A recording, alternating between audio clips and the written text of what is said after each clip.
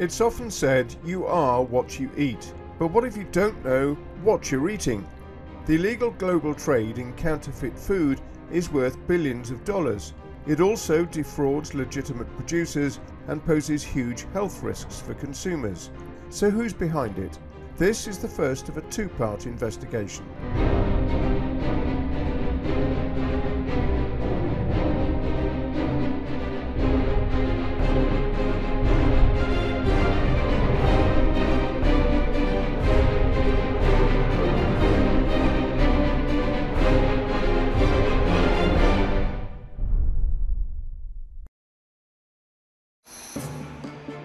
The global food trade keeps us constantly supplied with things to eat and drink.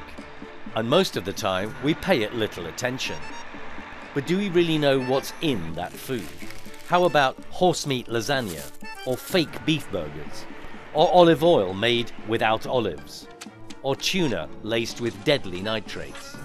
Counterfeit foods, cheap and sometimes dangerous copies of the real thing, have been found all over the world, and in even the most expensive premium products. It's a secretive and deadly multi-billion-dollar business. Our journey along its hidden paths has revealed a deeply disturbing tale, in which whistleblowers and insiders unveil the trade's darkest practices, while investigators and prosecutors struggle to expose the crime gangs and profiteers involved. A battle against criminal corruption running through the international food business and onto our plates. So how have these mafias gained such control over what we eat? And what can be done to root them out? Welcome to the shocking world of food fraud.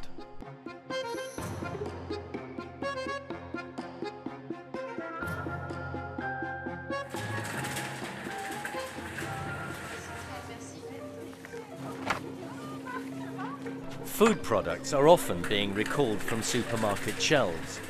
It's usually for minor reasons, and most of the time we barely notice it happening. But sometimes something about one of those recalls makes us stop and think more deeply about the food we take for granted. Suddenly, we understand that knowing what we're eating and where it comes from can be a matter of life and death. It's then that we give thanks for those whose job it is to pay better attention to such things.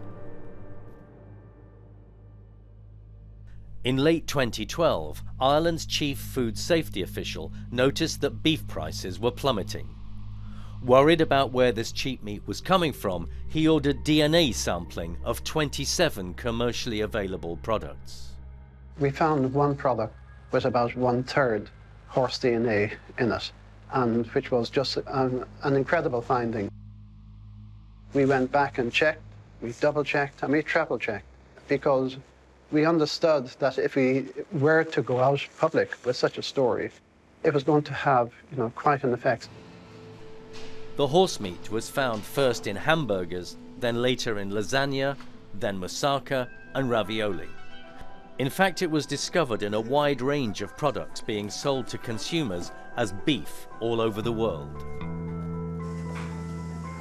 At the time, we thought it was an Irish problem. It turned out to be a global problem. And products have been withdrawn from shelves in places like Singapore, Hong Kong, in some of the Caribbean countries. So really, we are looking at what really has developed into a massive fraud. This particular scam was based around mincemeat, one of the most common ingredients in a wide variety of off-the-shelf ready meals. Had it not been for an unusually diligent government official, it would have gone unnoticed for years. Instead, the revelation sparked outrage around the world.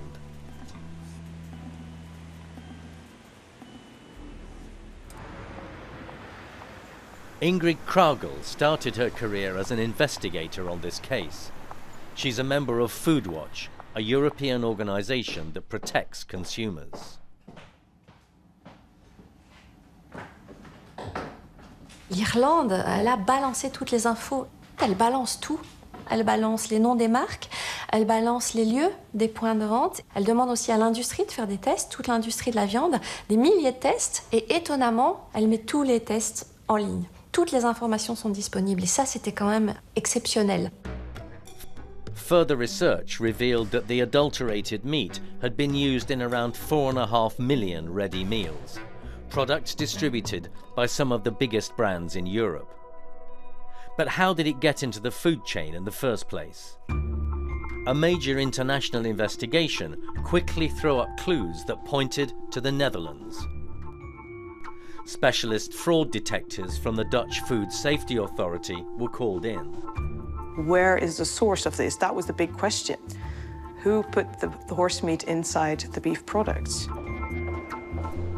With global food fraud now generating as much profit as drug running, it's perhaps not surprising that Karen Gousseau's 17-strong unit has the same investigative and arrest powers as a narcotics squad.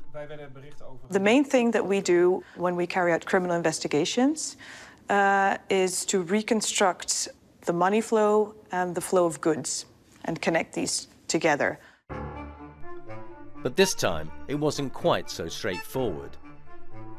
The team quickly identified the manufacturers of the suspect mincemeat products. And then behind them, they found several wholesalers. But beyond these wholesalers, there were yet more traders, market specialists who buy and sell meat online, in quantities of hundreds of thousands of tons. That's when it got complicated.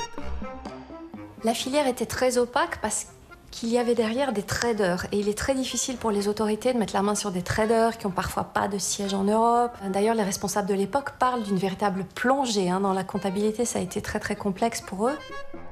Eventually, the detectives began looking at a Dutch meat trader called Jan Vaassen. So Jan Vaassen is actually someone we've known for a long time. He first caught our attention in 2008 when we arrested him exactly because of this fact. So we were hoping that would scare him off. But then in 2013, we discovered that he hadn't stopped. To avoid the Dutch authorities, Jan Vaassen had moved to Belgium, where he'd teamed up with, among others, the owner of this warehouse. Here, they began buying and storing frozen horse meat, which at €2 per kilo was less than half the price of beef. Soon, they were making €20 million in profit a year, although the business was challenging. Jan Vaassen had to hire an office space in a big freezer complex. He had an employee that was changing labels daily. He had businesses in Cyprus and in other countries. He made a whole business of it. It was his daily work. That doesn't sound easy to me. Vaassen sat at the head of a large network. His company was registered in Cyprus and imported horse meat from Canada and Romania. The meat was then sold to his associate wholesalers. The two main ones were located in Belgium and France. It was at these companies that the fraud took place. The horse meat was transformed into beef by the simple magic of a label. The wholesalers sold the fake mincemeat to a Luxembourg manufacturer of ready meals. These fake products were then distributed to hundreds of supermarkets. Il y avait la responsabilité de ceux qui l'achetaient à des prix ridicules, de ceux qui l'utilisaient, mais personne, en tout cas c'est ce qu'ils prétendent, n'a vérifié l'ADN de la viande. Et donc dans des quantités phénoménales comme ça, avec autant d'opérateurs économiques, c'est quand même étonnant. This willful neglect infuriated Christophe Brousset, who says it shamed the whole industry. He worked for 20 years as a trader for several major European food processing groups. After Horsegate, as the scandal was later called, he turned whistleblower. Tout ce que j'entendais, c'était soit des industriels ou leurs représentants qui disaient mais non, c'est un cas isolé, chez nous on a la meilleure industrie alimentaire du monde, c'est fini, c'était avant, maintenant c'est clean. Mais je connaissais évidemment les pratiques du milieu. Et c'est à ce moment-là que je me suis dit, bon, ce serait quand même pas mal que quelqu'un en parle. Et là, j'ai commencé à parler, oui. Parce que j'attendais que quelqu'un d'autre le fasse et personne ne le faisait. Brousset says he decided to go public even though he himself had been forced to commit fraud. Oui, j'ai dû acheter des produits que normalement j'aurais pas achetés. Oui. Parce qu'on me le demandait, parce que déjà j'avais pas le choix. Donc quand on est employé en général, on fait ce qu'on son patron demande. Donc moi on me demandait d'acheter des produits qui étaient de mauvaise qualité, donc j'étais contraint de le faire. Il y avait une fraude généralisée, oui. Sur un produit, sur plusieurs produits, oui. Sur le miel, sur le poivre, sur le cumin, sur le paprika, sur plein de produits. In 2015, he wrote the first of a number of books exposing fraudulent practices across the food processing industry. Il faut bien comprendre que c'est pas un acheteur tout seul qui décide de frauder, par exemple. C'est un environnement.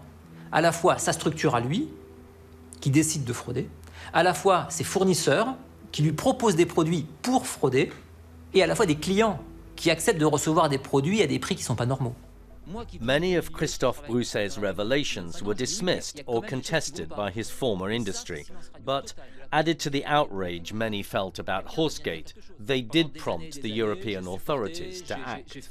J'ai fermé les yeux, donc j'étais dans un environnement qui me permettait pas réellement de prendre du recul. It's here, in Brussels, that the major rules concerning Europe's food are devised.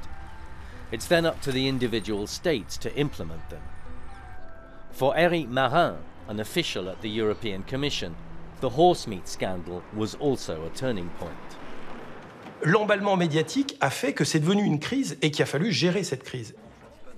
Until then, Marin had been proud of the European public health surveillance system. But he discovered that Europe was badly equipped to deal with this new threat affecting its food.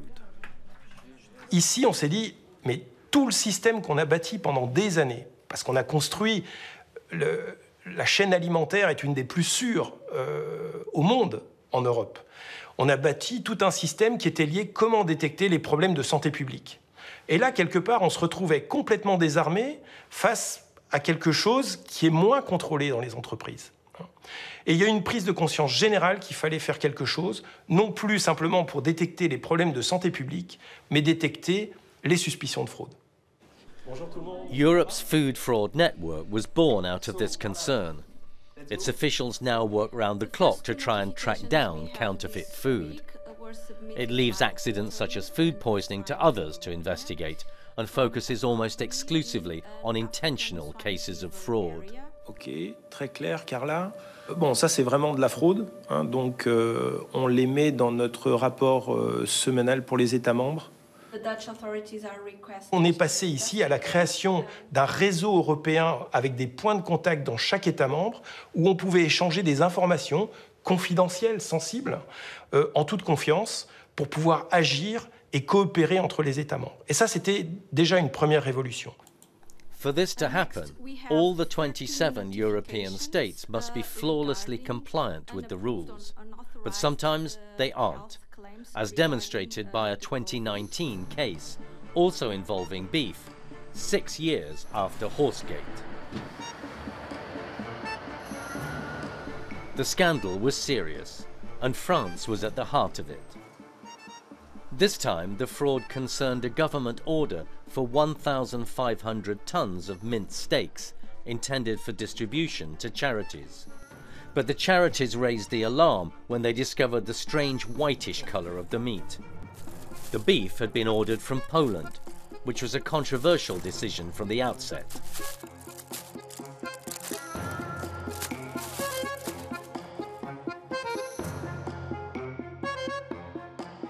Pour moi, c'est assez difficile à comprendre parce qu'on est un des pays avec la plus belle industrie agricole, avec probablement les meilleurs produits au monde. Donc on aille acheter du steak à l'autre bout de l'Europe, dans des pays où on sait très bien, enfin, la réputation de la Pologne en termes de qualité alimentaire est exécrable, extrêmement mauvaise.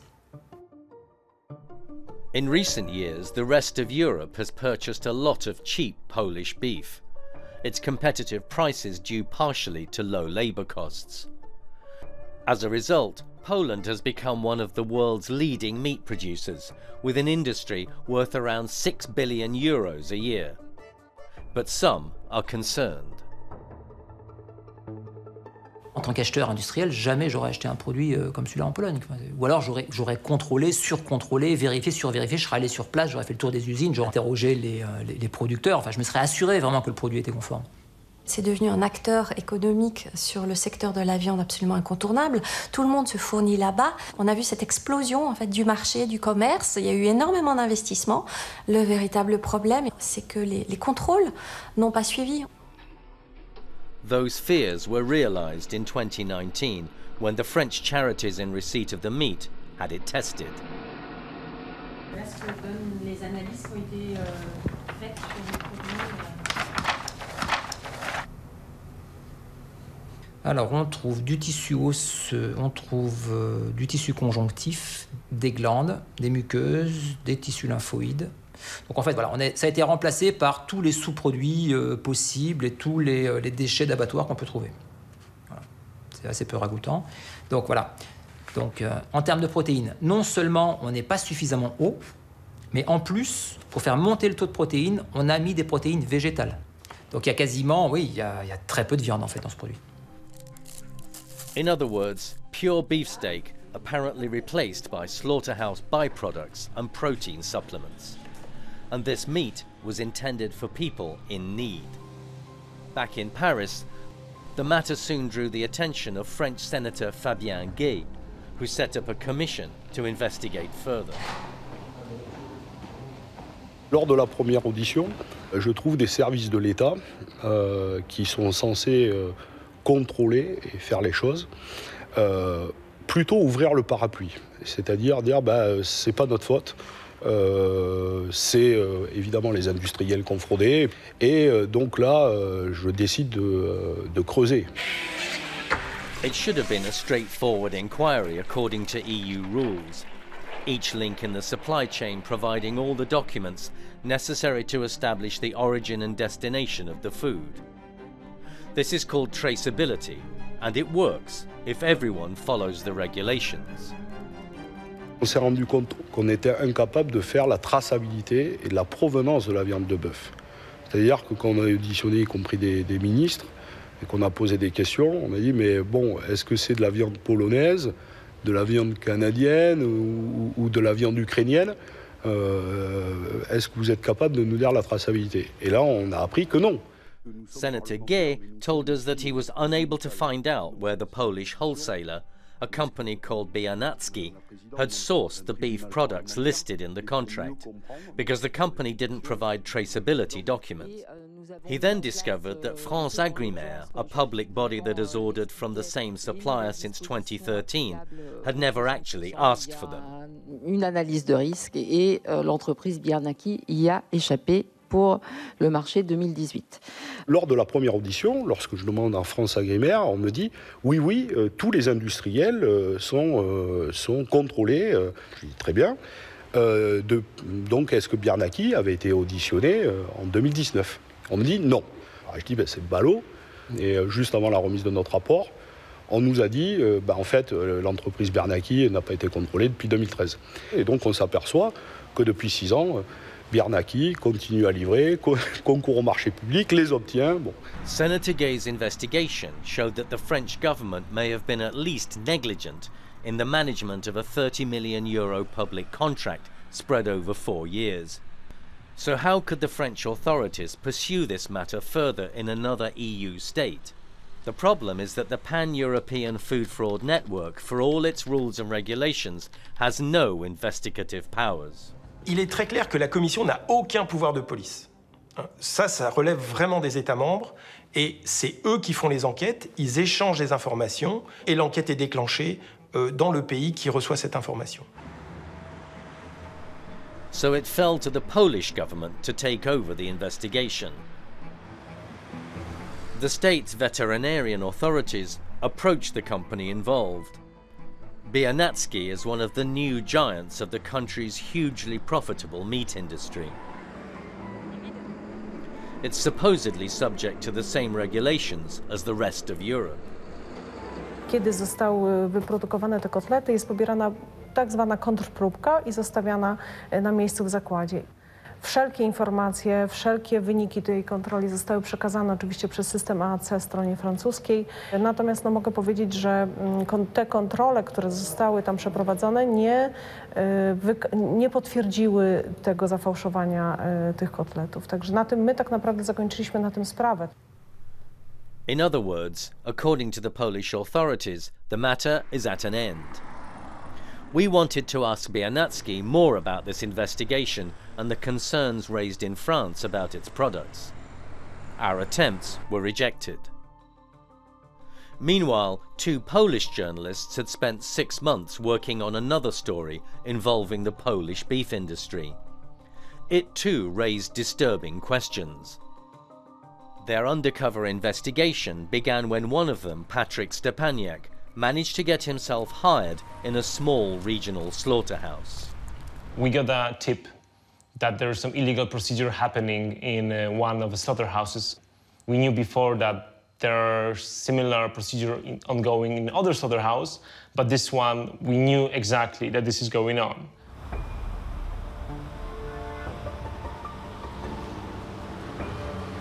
The slaughterhouse itself is in the middle of nowhere, so there is no possibility to take a look without getting anyone's attention.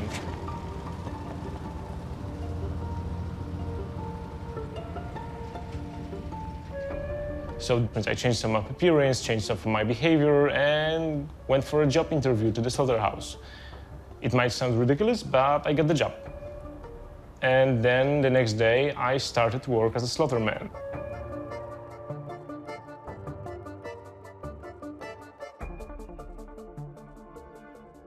The first trucks of cows, sick or dead ones, were coming out. Like, few of them have some rotting parts, few of them, like, you know, like they have some white thing going out from them through their mouth. And there was no vet, of course, nearby. He just came up early in the morning to check out heads of cows, not the meat. He behaved like this bovine meat magically popped out in the middle of the night. And he just comes there and I don't see anything. Shown on Polish television, their investigation caused a storm.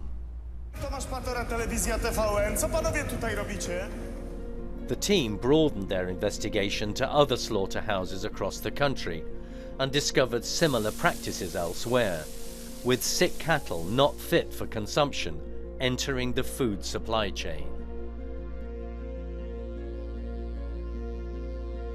It got a big effect. And then our Ministry of Agriculture had to take some actions. They ordered massive checkups in every single slaughterhouse in Poland, which is like 400 of them. But the one who's being inspected knows about it like in a week in advance, so there is no surprise effect. I talked with several former ministers of agriculture and deputies, which told me that this scandal, like everybody knew about it, that is going on, but it was convenient to basically leave it on and work it because it's pure profit, right? The concern is that substandard meat from these slaughterhouses has been sold on to unsuspecting consumers, both in Poland and overseas. The meat from this slaughterhouse where I worked was founded in like 14 countries: France, Germany, Czech Republic, Saudi Arabia, Turkey. Eventually, the revelations caused a diplomatic crisis at European level, and EU authorities in Brussels sent inspectors to audit the entire Polish beef industry. Their report in April 2019 was damning, listing numerous shortcomings in sanitary procedures and traceability. Ils fournissent toute l'Europe à des prix défiant toute concurrence et donc on a un souci. Cette viande potentiellement part sur les marchés sans qu'elle ait été correctement contrôlée. The state didn't really change the law, so it's still happening somewhere over there, right?